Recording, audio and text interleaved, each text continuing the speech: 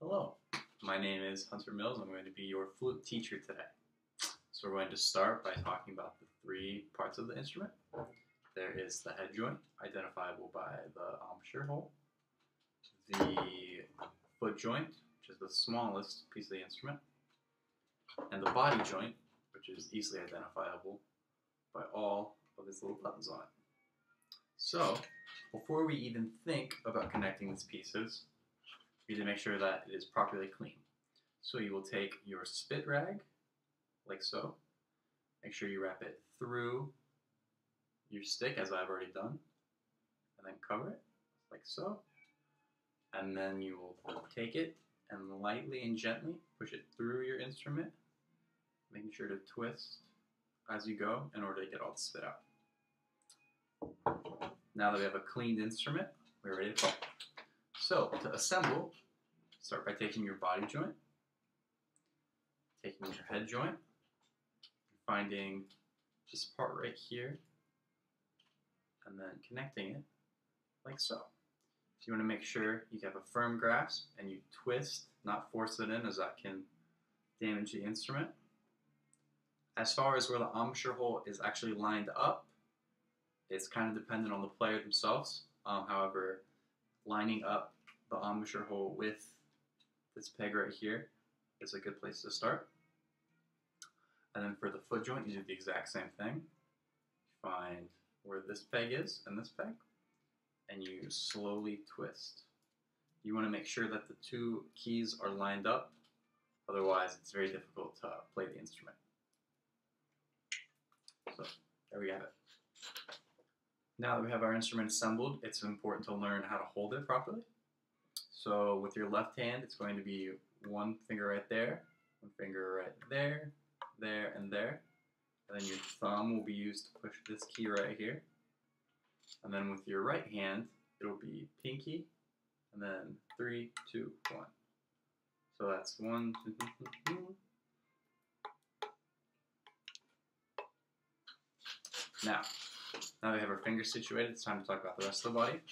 When you're actually holding the instrument, you want to make sure you're putting most of the weight of the flute right here on your finger in order to balance it, with your right thumb right here, and then against your chin and lip like this, so that you're able to hold it and it not fall over the place. When you are holding the instrument, you want to make sure you try to keep it parallel to the ground in order to keep your airstring steady, because if it's too low or too high, it's really difficult to maintain a constant tone. It's also important to keep your arms straight and not let them bend all over the place, otherwise it'll also affect your tone. After learning how to hold the instrument, the next logical step is learning how to make a sound on it. So when you're talking about embouchure, you want to try to keep your lips tight and almost pursed. A good way to begin to find your embouchure, is to kiss this small part and then kind of roll over. So it'd be this, and then over.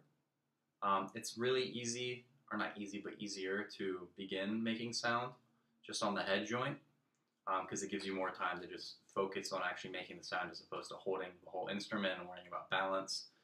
Common mistake a lot of people make when they are first trying to make a sound is their aperture on their mouth is way too big, and so the wind and the air is just all going out and they get lightheaded really quickly. So it's important to make sure that you're keeping your lips pursed and tight to avoid passing out or having an asthma attack. Now that we're ready to play the instrument, we reassemble it, making sure that we keep our head joint about 1/4 or 1/8 of an inch out. The instrument is naturally tuned sharp to A442, so we want to compensate for that and make sure we're not playing just a little bit over the rest of our ensemble. Give you quite the crunchy sound. So we get back into our position, keeping in mind all the things we talked about with keeping our mouth small and not letting all the air out. A good way to find your spot is to, while you're playing, kind of twist and go side to side in order to find the sweet spot, such as this.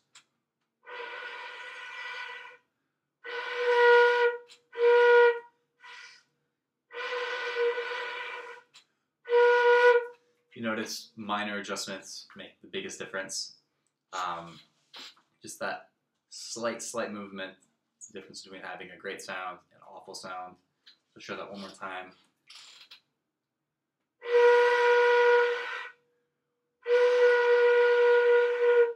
You want to aim for a very steady, consistent sound. You don't want it to be wavering. Also keeping in mind your air support steady. Position is just as important as your actual support. If both or either one are lacking, then you're not going to get a good sound out of the instrument. One last thing, a couple of common errors that new players have on this instrument.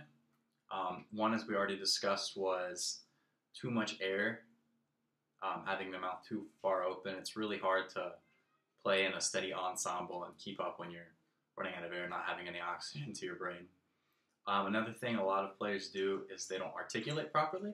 So when you're articulating, you want to make sure your tongue is kind of going to the top of your mouth. A good way to explain this to your students is if you turn on a faucet and you run your hand over it, underneath it, the water continues to go. You want that to be your tongue in the air. You're not stopping the air, just blocking it momentarily.